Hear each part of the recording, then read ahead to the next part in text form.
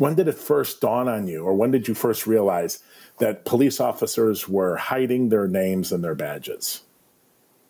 That's a good question. I'm not sure when I first realized it. I got some tips that started flooding into me via mostly Twitter DMs, direct messages, just people saying, hey, I don't know you, but this is what I'm seeing, with some pictures. And so I got a call from an editor at the Chicago Reporter, Fernando Diaz, who is, I don't believe he's there anymore, but he's an excellent editor. And he called me just to see if we wanted to work together on something freelance-wise, because he'd been following my coverage. And so I had just happened to be DM'd these things about the badges. So I said, hey, I've got this tip. Are you interested? And so we started pursuing it. And before you knew it, I mean, we got hundreds of photos of covered names, covered stars, covered badges. Some of them were tucked in. Some of them had blatant black tape over them. Some of them weren't wearing them. And I was like, wow, this is not a one-off. This is an absolute, epidemic or a problem sweeping through the department. And so we started asking, CPD, COPA, BIA, Bureau of Internal Affairs. And so we started, poking into it and digging into it, and we weren't really getting any answers. No one was telling us really much. They were just saying that they'll look into it. And then eventually we did get some good information back. I believe it was from COPA, who was working with us.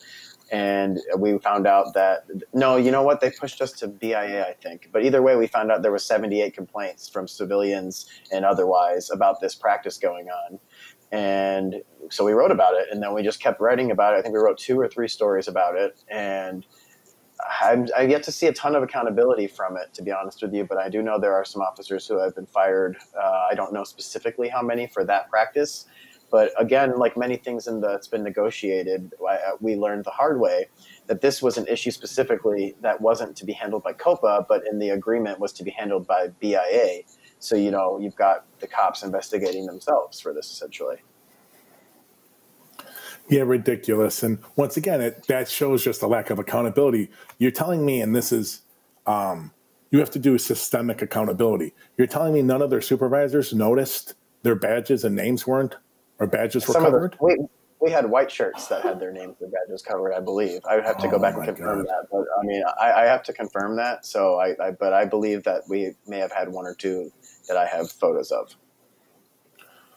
Oh my God. I mean, that just shows you the rot in the system when they're doing it, and then they're not stopping it. Especially, it'd be one thing if these guys had it and then 10 minutes later their supervisor saw it and told them to undo it, or reported them for it. But it would be interesting to learn if any of the supervisors reported any of their officers for that, because the answer is no.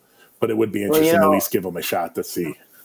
And to be fair, the big comment I got a lot from, whether it be readers after the fact or some anonymous emails from quote unquote police officers, but I never got direct comment from CPD on this. But a lot of people were saying that these officers were afraid for being doxxed, or, having their address or home put out there and having their families be at danger. But I guess as someone who's been in the military, that argument doesn't really sit right with me, because you signed up to take this job and to pick up a badge and to pick up a gun and to protect your community, or everything that comes along with being a sworn officer or a sworn member of the military, et cetera. We don't get to hide our name badges. Like, that's just not something that we get to do. It's just like a politician doesn't get to hide from a reporter the same way a private citizen does. A private citizen has the right to say, I don't want to talk to you. I'm Joe Schmo. I live on Drury Lane, and I don't want to talk to the reporter. But, the state senator doesn't get to say that. When you take on a public role or take on a public position, that comes with responsibilities. And if you don't want that responsibility, then find a new career. Yeah, listen, I understand the doxing, but you know what, officer? They can send a Freedom of Information request in, like I have, and have a listing of every officer and every badge number. That's a crack. That's a 100-year-old practice that they're now using a 2000 late teens excuse for why they've been doing it for over 100 years. It doesn't hold water. And how about mugshots that are getting posted of people that aren't even they're just charged and they're not even convicted of a crime yet. So those people are getting doxxed. Many of the protesters got doxxed by CPD. Yeah, they did. Yeah. Oh, it was an accident. No. Yeah, I agree with that. Some of them are posted to the Twitter account. Yep.